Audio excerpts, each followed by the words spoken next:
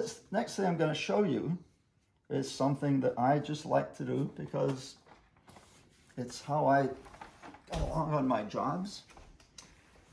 This is how to fold these little cups. You know, before Dixie cups came into vogue, and that was a long time ago, sign painters in the past just carried flat pieces of paper. And from those pieces of paper, they would fold up their cup to work out of. And from what I hear, back in the Depression, they'd actually fold up business cards so they were really tight on how much paint to use.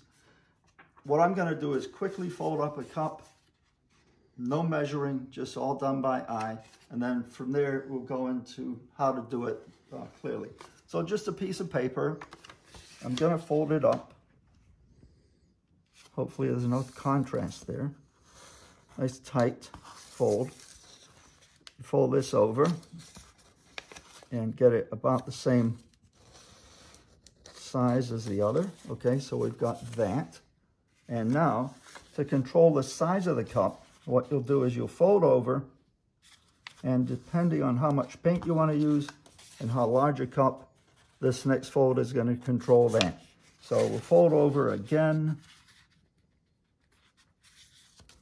Nice tight fold, real square. Now here's the fun part. Put my fingernail in that corner so that that fold goes up to that. So going at 90 degrees, we're now going to fold this up so that the flap comes out towards me. Okay, just give it a squeeze. That's about a 45-degree angle. So once again, flat, 90 degrees, fold the side up.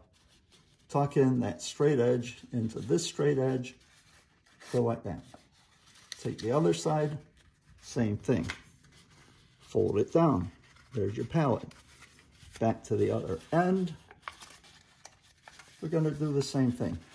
Fold it up, over like that, over like that.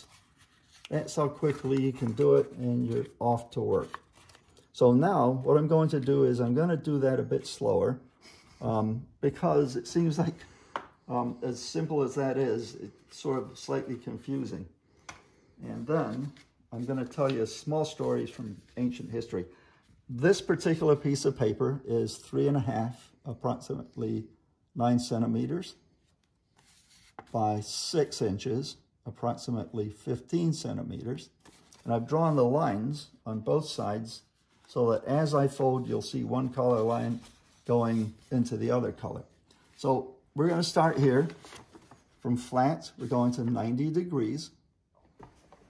I'm tucking my fingernail into that corner. And I'm going to fold it straight up so that that line is up against that line. See? So we got red on this side, blue on the other. Just folding up, tucking it in like that, pull. The other side, doing the same thing. Folding it up so the blue line gets folded right up against the red line. All right, fold her over. Same again, fold it up. It's already got a side to it, halfway there.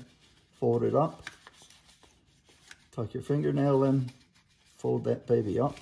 Sometimes it gets sloppy, as you can see. So, and then we go and do it again. The one I did by eye is better than this one. I had the lines drawn. So there you go.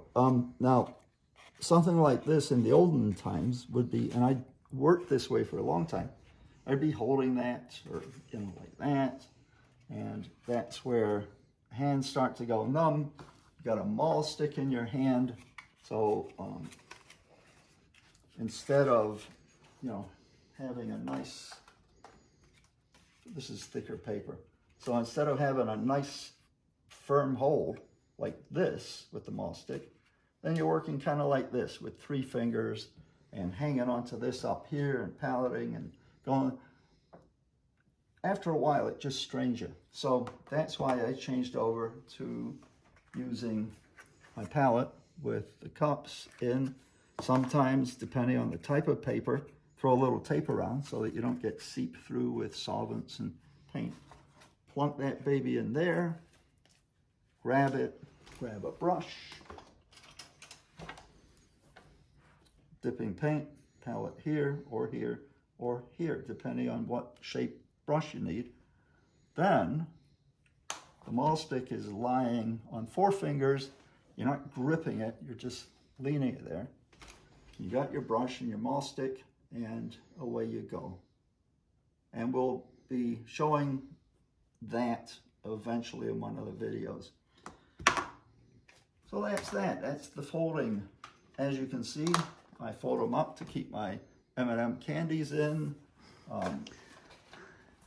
postage stamps, the conversational pieces. People seem to like them. I will quickly tell you that I was in Detroit at a car show once, and I was folding those, and a couple of people came by and said, "What are you doing?" I said, "I'm folding myself a cup to paint out of." So I was folding one up to show them, and all of a sudden there were sort of a little group around me. So I'm thinking I'm grand, folding up this thing, putting on a show, and I was about at the final stage where it was about like this. All of a sudden an arm comes over, and into my cup goes this. See the size of that? My friend, I'll be a name dropper, Larry Hansen, who I was in school with in the 70s, folded this up and dropped it right into the cup that I was folding and put me right back where I belonged, feeling more humble. This went into my kit. It has never left my kit. It's a treasure. So thank you, Larry. All right, back to work. I do recommend using the palette. As I showed in the last video, it's just a very thin piece of aluminum. Got it with a hole cut in it. Got a little pad here so that it rests nicely on your thumb. You can use a Dixie cup or fold up one of these contraptions. Your mahl stick is very comfortable in your hand, and you can paint for long periods of time. That's that. Now, I had a question from somebody about the mahl stick. I noticed that a lot of people will carry a piece of dowel around.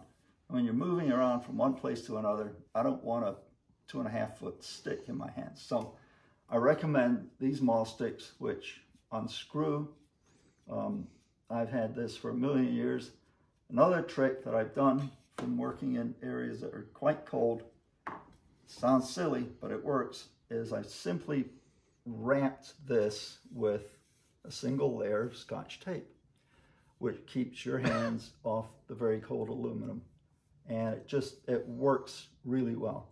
So these are available. I know Blick Art Materials sells these. The Rayco Science Supply outfit in Chicago probably still has them. And what I made is just a pouch for the mahl stick, so I can keep it in my kit. Doesn't want to go in. And I tuck it back here when I'm traveling with all 3 pieces in there in the pouch, just to protect the thread. No big deal, just another little trick that, you know, keeps me happy.